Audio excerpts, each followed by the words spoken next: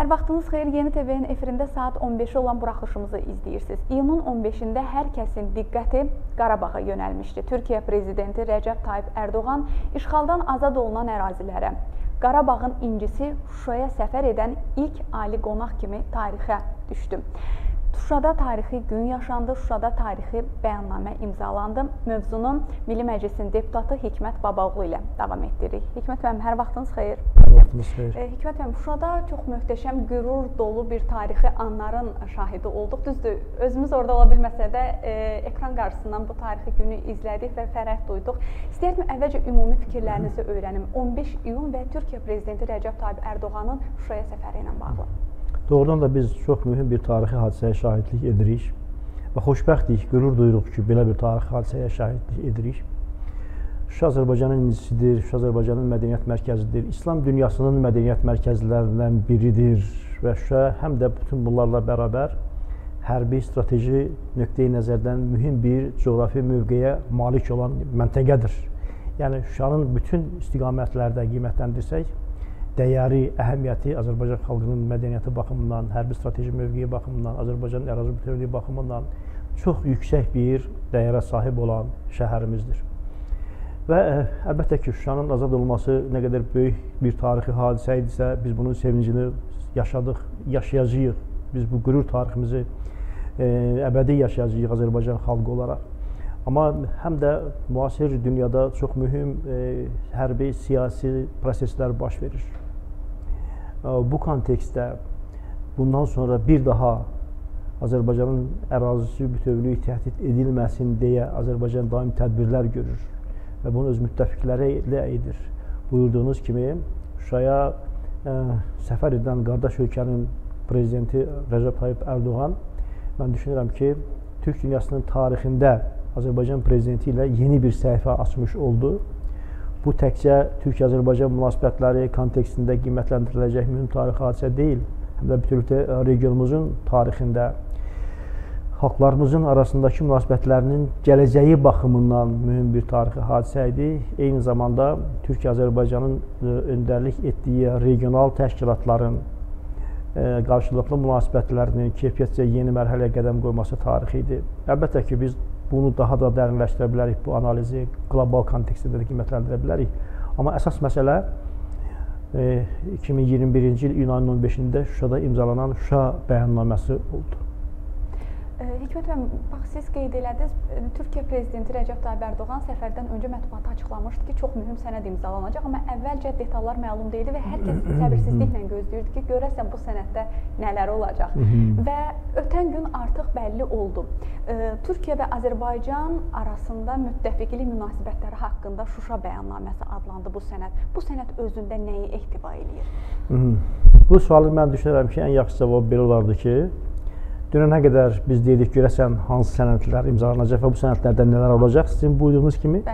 Bugün düşünürük, görəsən daha nə qaldı? Yəni, demək istəyirəm ki, bu bəyannamə Türk-Azərbaycan münasibətlərinin bütün sferalarını, strateji müttəfiqliyini daha da dərinləşdirən, bütün istiqamətləri əhatə edən bir sənəddir. Hətta sənədlər toplusudur. Qardaş Türkiyənin prezidenti bu məsələyə diqqət çəkdi və o sənədin həcmini qiymətləndirdi ki, nə qədərdir, neçə səhifədən ibarətdir.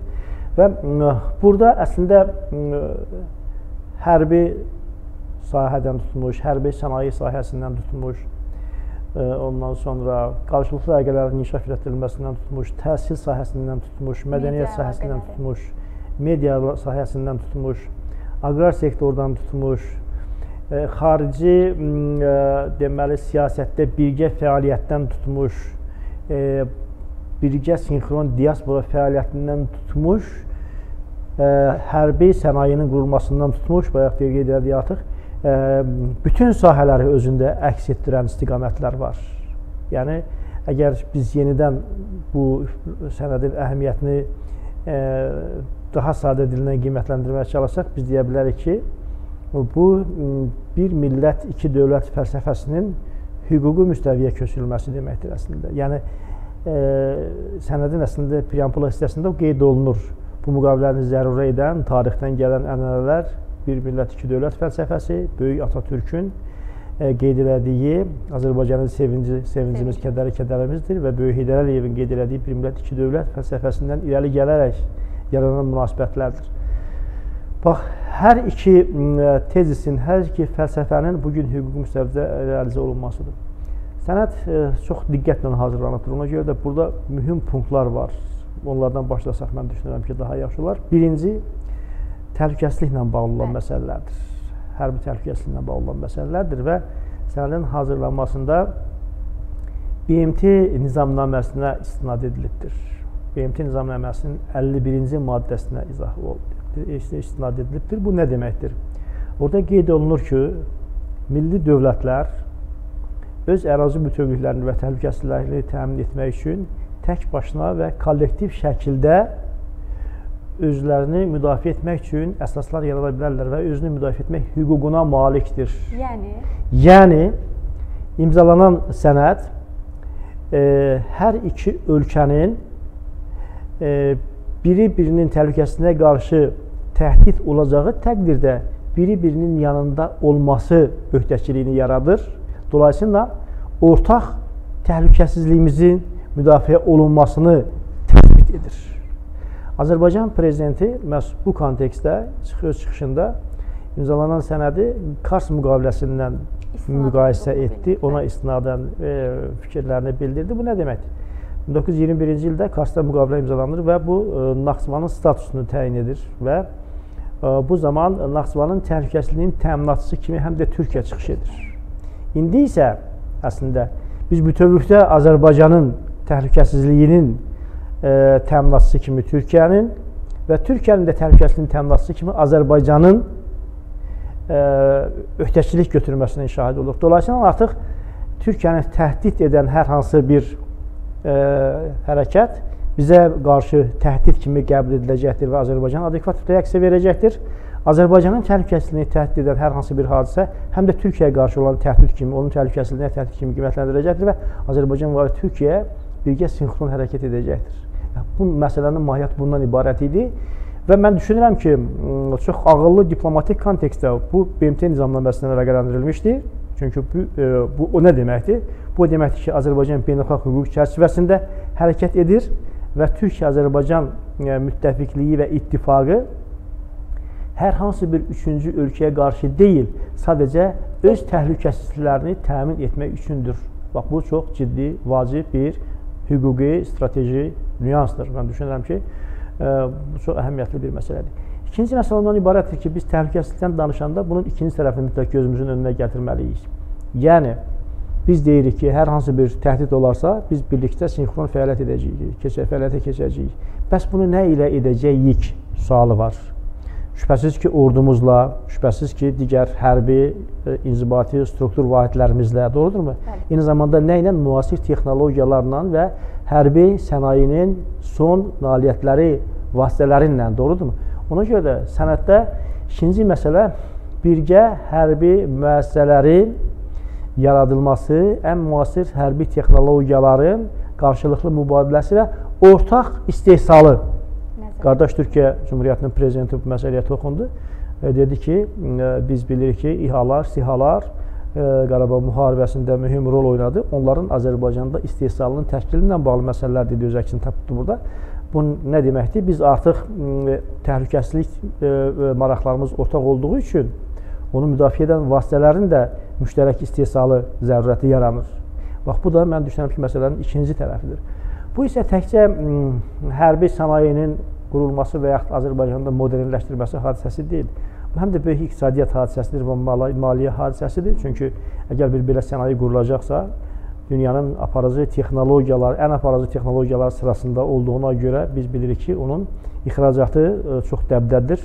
Xüsusən Qarabağ müharibəsindən sonra Türkiyə hərbi sənayesinin əldə etdiyi nailiyyətlər bir növ dünyada arzu olunan, tələb olunan texnologiyalara və vasitələrə, hərbi vasitələrə çevrilibdir. Dünyanın hər yerindən bunu almaq istəyənlər var. Ona görə mən düşünürəm ki, bu həm də Azərbaycanın hərbi sənaye potensialını artırmaqla onun ixracını şərtləndirəcəkdir. Bu da məsələnin ikinci tərəfi. Başqa məsələlərdən nədən ibarətdir? Biz bilirik ki, Azərbaycan prezidenti Vətən müharibəsindən dərhal sonra çıxışlarının birində demişdi ki, biz regionda Türkiyə ordusunun kiçik bir modelini yaradacağıq. Bax, bu nə deməkdir? Türkiyə ordusu dünyanın ən döyüş qabiliyyətli ordularından biridir.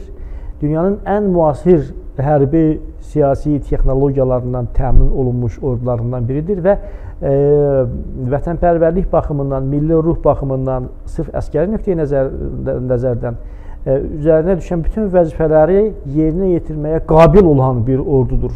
Biz uzun müddətdir, yəni 1979-cu ildən PKK terroru başlayandan bugünə qədər davam edən dövrü ərzində ən çətin coğrafi şərtlərdə, ən çətin iqlim şərtlərində, ən çətin strateji şərtlərdə Türkiyə ordusunun necə böyük uğurlu əməliyyatlar həyata keçirdiyinin şahidi olmuşuq. Yəni bu ordu çox təcrübəli ordudur, döyüş qabiliyyətli olması da bir də oradan gəlir.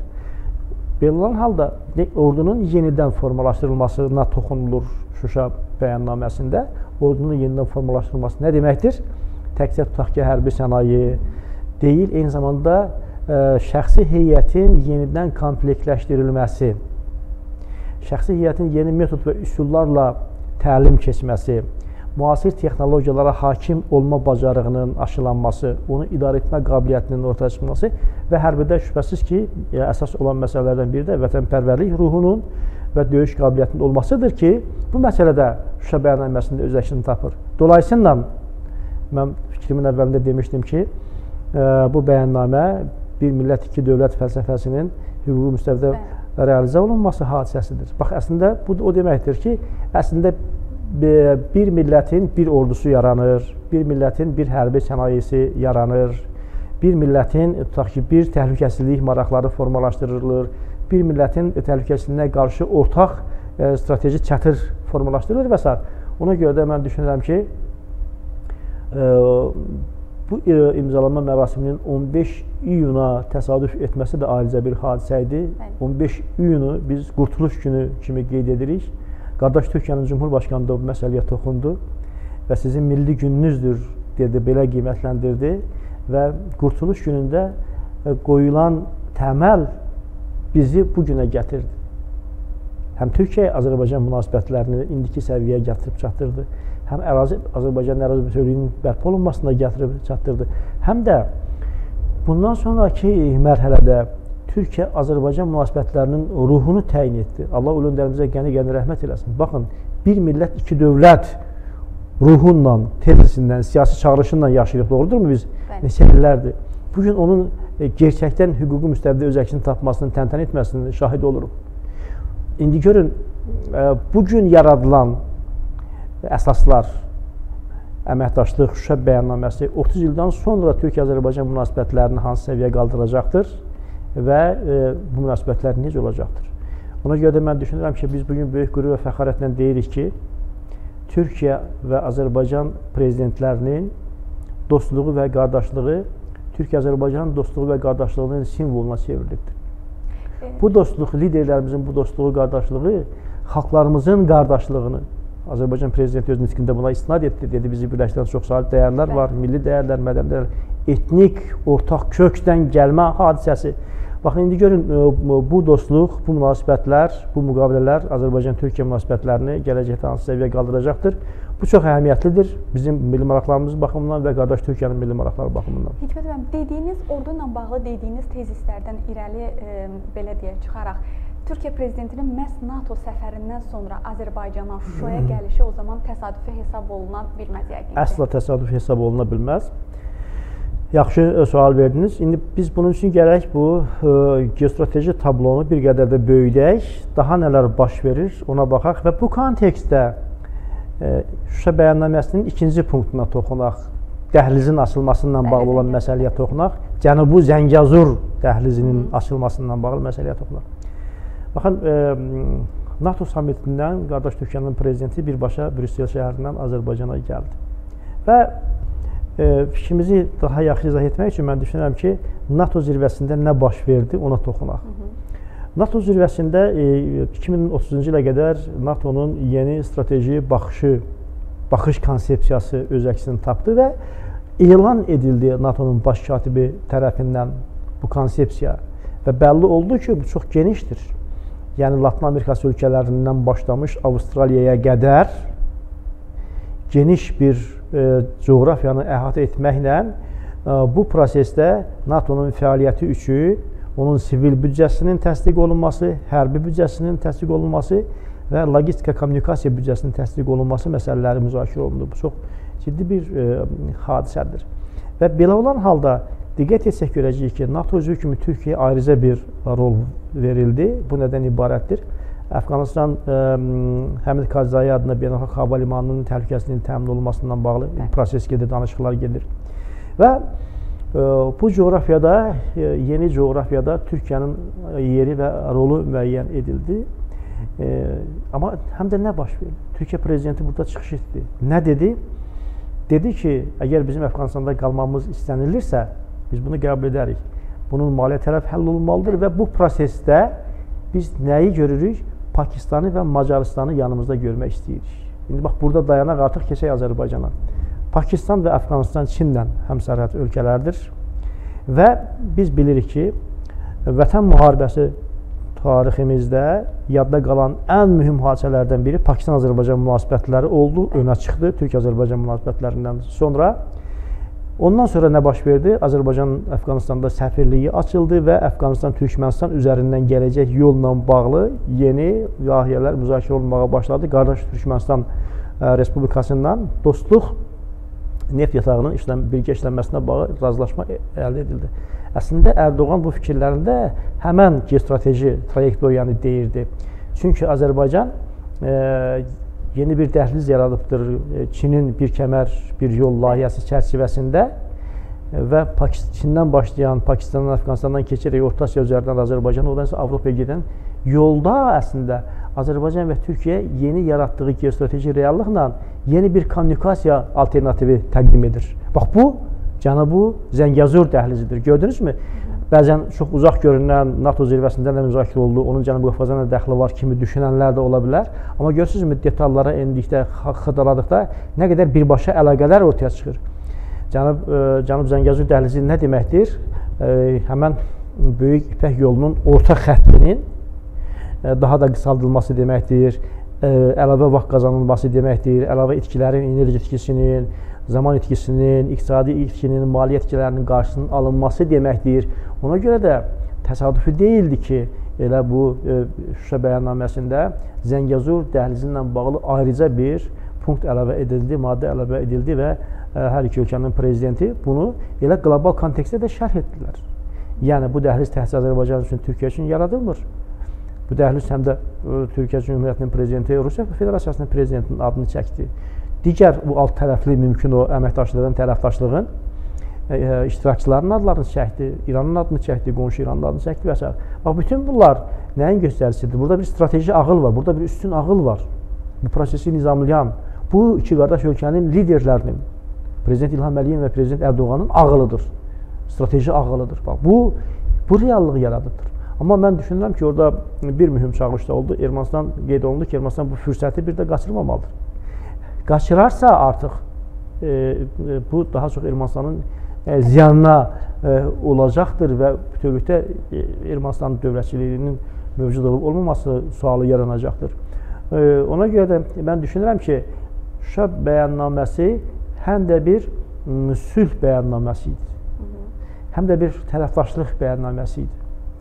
Regionda heç kəsi iştirakçılığını imtina etməyən, tam əksinə inteqrasiyanı təşviq edən, tam əksinə yeni tərəfdaşlıq platforması yaradan bir bəyannamədir. Onun əsaslarıdır, onun hüquqi əsaslarıdır. Mən düşünürəm ki, bu da ən mühüm məsələlərdən biridir.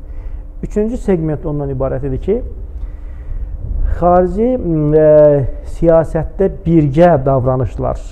Biz bilirik ki, daima belə olubdur. Azərbaycan müstəqilliyini əldə etdiyi gündən bu günə qədər Azərbaycan və Türkiyənin xarici siyasətində daima məsləhətləşmələr olubdur. Beynəlxalq təşkilatlarda daima biz bir-birimizi dəstəkləmişik və s. Amma yeni şərtlərdə artıq bu. yeni, sinxron və daha səmərəli və daha operativ fəaliyyət tələb edir. Ona görə də bura diaspora fəaliyyətdə əlavə edilməklə, yəni bütövlükdə strateji ortaqlığımızın, müttəfiqliyimizin yeni bir mənzərəsi formalaşdırdı və ən nəhayət sizin də buyurduğunuz və bizim də peşə fəaliyyətimizlə əlaqədar olaraq doğma olan o media platforması. Çünki biz bilirik ki, media nədir? Media savaş vasitəsidir, media barış vasitəsidir, media kommunikasiya vasitəsidir, media ideyalar mənbəyidir. Media həm də nədir? Daha mən çox dərinə bilmək istəmirəm. Yəni, hibrid müharibənin əsas komponentlərindən biri informasiyadır və bu media üzərindən reallaşan hadisədir. Ona görə də burada birgə fəaliyyət xüsusi strateji əhəmiyyət kəsb edir. Çünki etdiyiniz işin doğru olduğunu, beynəlxalq hüquqa, haqqa, ədalətə uyğun olduğunu siz media vasitəsindən daha yaxşı və daha rahat qlobal ictimai rəyin diqqətinə təqdim edə bilirsiniz. Bax, əsas məsələlərdən biri də budur. Yəni, sadalamaqla necə deyərlər, qutarmaq olmaz. Hikmət bəy, biz rəsmi məqamlara müəyyən qədər nəzər salmağa çalışdıq, amma vaxt məhdudluğu üzündən istəyərdim ki, çox qısa şəkildə biz bir də prezidentlərin qeyri-rəsmi münasibətlərinə nəzər salaq və biz dünən ekran qarşısından həmin videoların şahidi olduq. Həm Füzulidə avtobusdan Şuşaya gedərkən mina xəritələri ilə bağlı olan dialoq, həm Xankəndi ilə bağlı olan dialoqa istəyərdim ki, münasibətinizi öyrənim. Yalnız və yalnız bir qardaş digər qardaşına əldə etdiyi uğurları bu cür təqdim edərdi. Yəni, bunun başqa adı yoxdur. Bu səmimi münasibətlər dedik ki, Prezident Erdoğan və Prezident İlham Əliyevin qardaşlığı və dostluğu xalqlarımızın dostluğunun simvoluna çevrilibdir. Bundan əsrlər boyu danışılacaqdır. Və bu iki lider tarix yazıbdır. Və Prezident Erdoğan və Prezident İlham Əliyev Türk xalqının tarixdə yetişdirdiyi ən böyük şəxsiyyətlərdəndir. Bunun qiymətini tarix bugün verib, sabah verib, verəcək və gələcəkdə də daha çox verəcəkdir. Çünki elə bir böyük hadisə baş verir ki, bəzən biz bunun fərqində olmuruq. Bunu yaradan isə o səmimiyyətdir, o qardaşlıqdır, o isti münasibətlərdir, o ortaq mədəniyyətdən, dini mədəniyyətdən, etnik mədəniyyətdən gələn hadisədir, milli təfəkkürdən gələn hadisədir, milli mədəniyyətdən gələn hadisədir və biz hamımız bir qürur yaşadıq. Çünki əslində bu qardaşlıq həm də xalqlarımızın sifarişidir. Biz Türkiyə-Azərbaycan münasibətlərindən danışanda deyirik, tarixi təbii müttəfiq və tarix təbii müttəfiqlik belə olur. Amma bunu insanlara doya-doya yaşatmaq, bunu rəsmiləşdirmək, bunu başqa ölkələrin təzyiqinə baxmayaraq, qlobal güclərin, qlobal imperializmin təzyiqinə baxmayaraq, bunu bu səviyyəyə qaldırmaq böyük cəsarət, əzm, şücaət, səmimiyyət və ürək tələb edir. Yəni, cəsurluq tələb edir. Müharibə bütün hallarda riskdir. Müharibə bütün hallarda nəticəsi proqnozlaşdırılmayan bir hadisədir. Nə qədər güclü olsanız belə, biz bu tarixi zəfəri əldə etmişik, bugün onun qürurunu yaşayırıq, sevincini yaşayırıq və iki qardaş ölkənin prezidentlərinin, ailələrinin belə yaxın dostluğunu görəndə, yaxın əlaqələrini görəndə hər bir Azərbaycanlı ürəyində böyük qürur hissi keçirdir. Baxın, o Natəvan bulağına yaxınlaşanda Azərbaycanın birinci vitse-prezidenti, birinci ledisi Mehriban xanım Əliyeva ilə Əminə xanım Erdoğanın, qardaş Türkiyənin birinci ledisi, onun münasibətləri insanların ürəyində sevgi dolu riqqət yaradır. Yəni, insan sevinir ki, nə yaxşı ki, belədir. Və əlbəttə ki, bu qardaşlığın iki ölkənin liderləri müstəvisində simvollaşması həm də bundan sonra Azərbaycan-Türkiyə münasibətlərinin gələcəyini təyin edir. Və bilirsinizmi, hər şeydən öncə biz insanlarıq, hər birimiz. Prezidentlər də insandırlar. Onların da emosiyaları var. Onların da özünü ifadənin müxtəlif formaları var onlarda da. Azərbaycan xalqının sinəsinə dağ çəkilmişdi. Paşinyan Şuşada cıdır düzündə oynayanda. Bəli. Amma dünən bunu necə yumaq olardı? Bəli. Bunu ancaq dünənki o birliklə, bərabərliklə sağaltmaq olardı bu yaranı. Mən çox emosional müstəviyə keçmək istəmirəm. Bu xalqımızın qürurudur, sevincidir, bayramıdır. Tanrı millətimizi qorusun, xalqımızı qorusun. Tanrı Türkiyə və Azərbaycan prezidentlərini qorusun, onların ailələrini qorusun. Tanrı millətimizə bu sevinci sona qədər yaşamağı nəsib etsin. Çox sağ olun Hikmət müəllim. Təşəkkür edirəm gəldiyiniz və dəyərli fikirlərinizi bildirdiyiniz üçün.